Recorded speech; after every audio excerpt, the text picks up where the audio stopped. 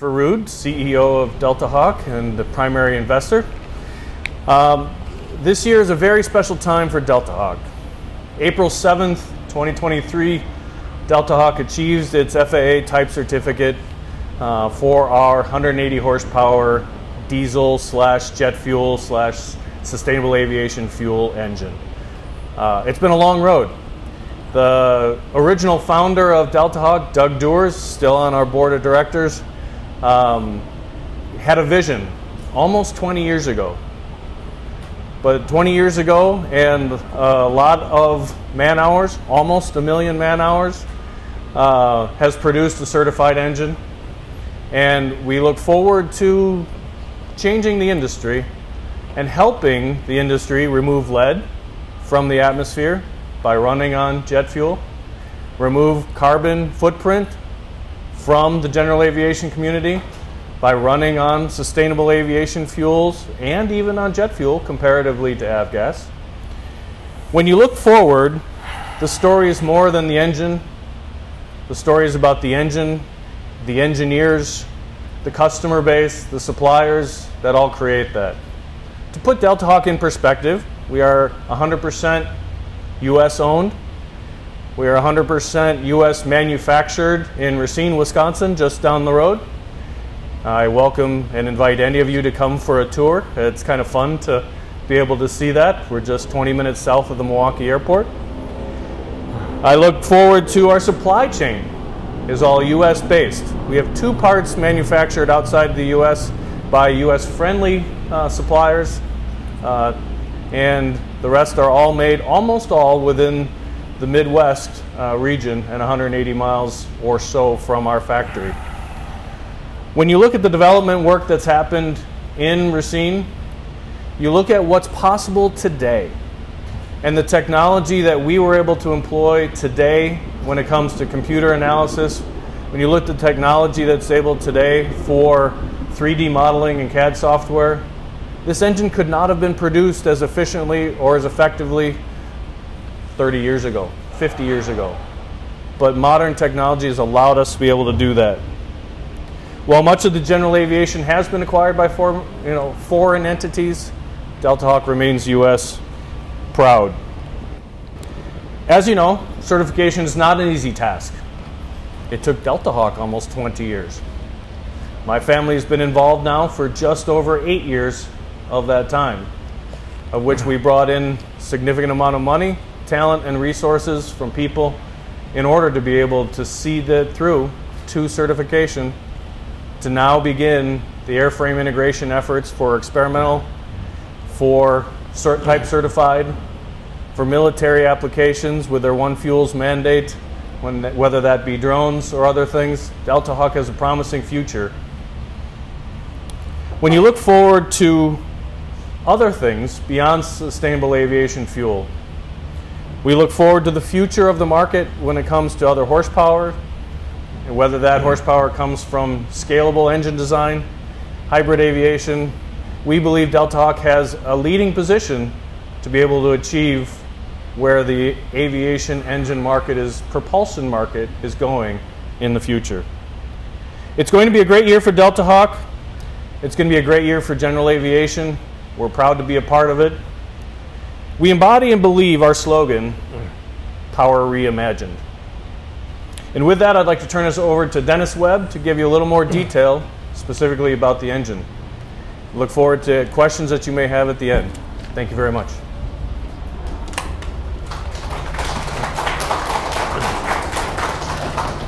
Thanks, Chris. First of all, good morning. First day of AirVenture. It's a good day, right? Thanks for all of you for coming. I know many of you through past conversations over the years. Like talking to people already. It's great to see everybody again, especially on what's a great occasion for us. As background, I'm our Director of Marketing and Certification. Background, I'm an instrument-rated pilot, and I'm an FAA DER, so I was I was responsible for, sorry, she said I'm at my mic. I was responsible for the certification of this engine. For those of you who have been following us, you know it's been a long time. Trust me, it seemed a lot longer to us. Trust me, it seemed a lot longer to us. There's a good reason why there's so few new general aviation engines certified, because it's hard. It's much harder than we ever anticipated, and that's why it's taken so long. It had to be lightweight and compact. You have to deliver high power. It had to have the duty cycle of a race engine, the durability of a semi, the reliability of a spacecraft, yet be fuel efficient, require little maintenance. In our case, burn jet fuel, as Chris talked about, make propellers happy, so it has to be smooth, and of course, meet the strict requirements of FAA regulations, which are not difficult to meet. And I'm not bashing the FAA regulations. They're tough for a reason. That's why aviation is so safe. So it was a hard job to begin with. And guess what? We chose to make it harder, because we refused to stray from our original vision of a simple engine with few parts. Things like, we are direct drive. We don't have a complicated gearbox. Things like, we don't have a complicated electronic FADEC with all the sensors and wires and ECUs that make an engine very complex. In engineering, simple is hard. I'm going to say that again. In engineering, simple is hard. Simple is difficult. As an engineer, it's a lot easier to spin an engine fast, throw 4 valves per cylinder, dual overhead cams, electronics. That's an easier solution than making something simple. And we chose to keep to our roots, to make a simple engine with few parts, and this engine represents true innovation. The technology in this innovation is remarkable. So as you've heard from Chris, we proudly received our type certificate back in April. That was a very, very tough milestone for us to meet. Obviously, you all know that. Especially for a clean sheet aviation design. We didn't have legacy parts to deal with, so every part, every assembly was from scratch certified. I don't think Chris mentioned this, but we did a count. We had over 20,000 pages of documents that we had to come up with and approve, between specifications, the drawings, engineering reports, testing, test plans. And again, I'm not bashing the FAA. That was all done. That's why aviation is so safe. And I would be remiss, as a lot of people like to bash the FAA, I would be remiss if I did not both compliment and send my thanks to the fine folks at the FAA who supported us through all these years, specifically the Chicago Aircraft Certification Office and the Minneapolis MIDO. They supported us. They bent over backwards to help us through this very long journey, in addition to a lot of help from Engine Prop Standards Branch up in Boston and the Milwaukee FSDO as well. We owe them a huge gratitude. We're indebted forever for how they helped us. So we are pleased that our engine was selected by NASA, and I'm sorry I have to read this, for their subsonic single aft engine project, also known as Susan.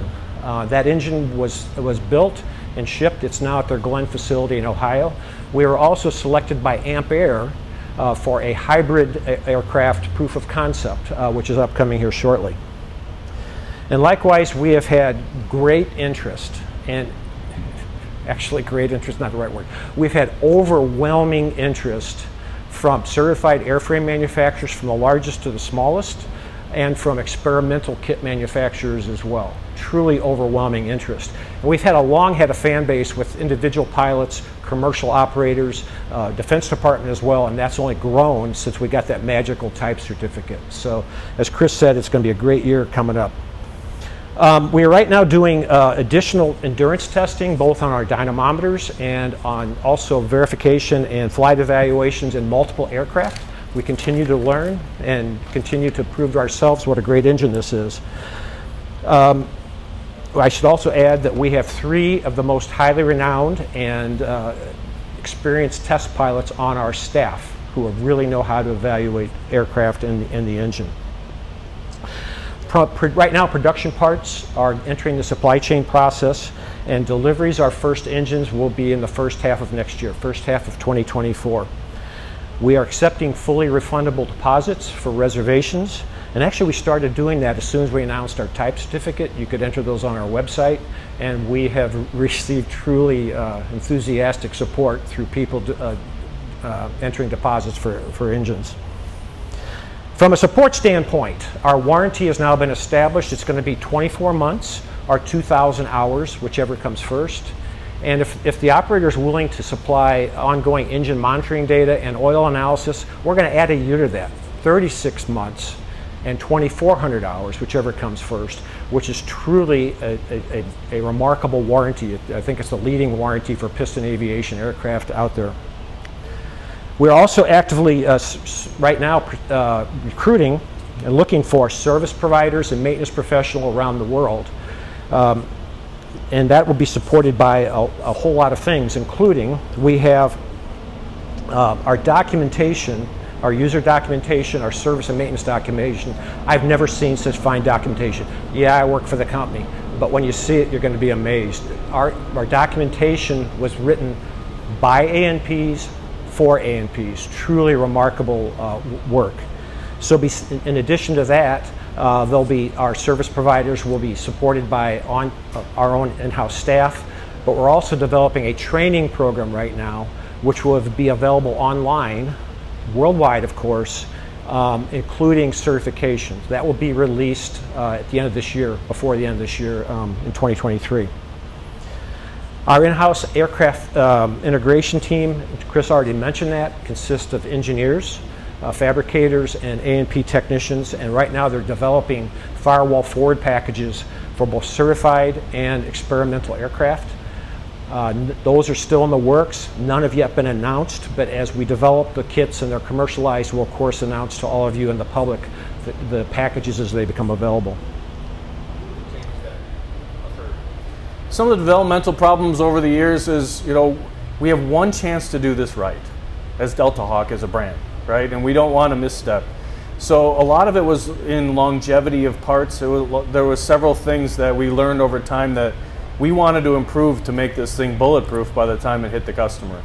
And that really delayed us. We improved our cooling, we improved our piston designs, we've improved a lot of things that really just improved the robustness of the complete propulsion solution, because we don't want problems in the field any more than the pilot in the field wants them. So that really took our time to do it right, to be something that we're proud to sell within the industry. So now, I'll get to you. Yes, we know that EASA is going to be coming up, and with the cross-departmental bilateral agreements that FAA and EASA have, I knew there was a word I was looking for, that will be coming. But we started with the FAA, again, given the great partnership that we had with the Chicago office and Minneapolis and Boston. So yes, we will look at certifying this around the world, but we started with the FAA. Yeah. You said previously two words that are kind of interest. One was scalability, the second one was hybrid. So can you explain a little bit, was just one word, so what we can find behind it? To answer your question a little bit, the scalability side, the beauty of our engine being as elegant, I don't like to use the word simple, Dennis, I like to use the word elegant in reduction of parts. It was actually designed to be scalable. Number of cylinders and things can be changed without a whole lot of redo when it comes to an engineering aspect. So our plan, we've kind of done the hard work from a cylinder and a power cylinder and that perception. The second question when it comes to hybrid, the core technology that I'd encourage you to come visit and learn more about when it comes to our compression ignition engine is that it likes to run loaded. It likes to run either at full horsepower or very close to full horsepower, and that's what we've optimized it for. So when you look at the future of a hybrid system where you have a added horsepower from an electric assist, if you want to call it, for takeoff, cruise is going to be relying on, for extended range especially, cruise is going to be relying on the internal combustion engine. And it's going to be relying on it to run at almost full power all the time.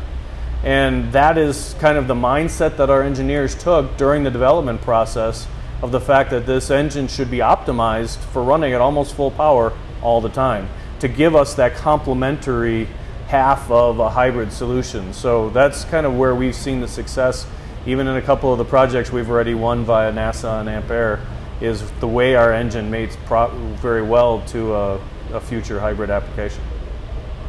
When you say this hybrid, does that mean that it's going to be electric generator or engine plus electric drive? So we've actually quoted projects in both directions, both generator and call it a serial application of electric assist plus shaft horsepower. So go both ways. Good questions. What else? So another one. Scalability. Now you have 4 cylinders, so could we expect a 6 to get to which power range? So we haven't officially announced what our next range is. We could go 6, 8, 10, 12. You know, in a hybrid application, you look at what Ampere has announced with a company called Red Aircraft. They use a V12 to achieve replacing a PT6 in a hybrid application.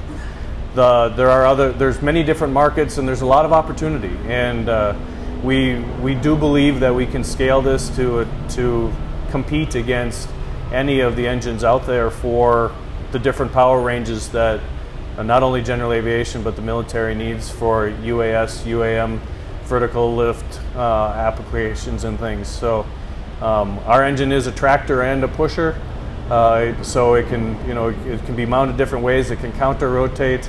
There's some features that we built, like Dennis mentioned, into it that we're trying to think future-proof the ability or maximize the amount of markets that the engine can be used in, maybe even beyond aviation applications too. So. Right now you're certified at 180 horsepower. What does it take to expand that particular 4-cylinder engine to higher horsepower? It's 180 horsepower, and again, I like to couch that a little bit because I'd love to show the peak torque curves and some of our high altitude performance that actually improve the scalability of what that means compared to an avgas engine today. All horsepower is not created equal when it comes to thrust for an engine. What that takes within our 4-cylinder family, we know we can go up.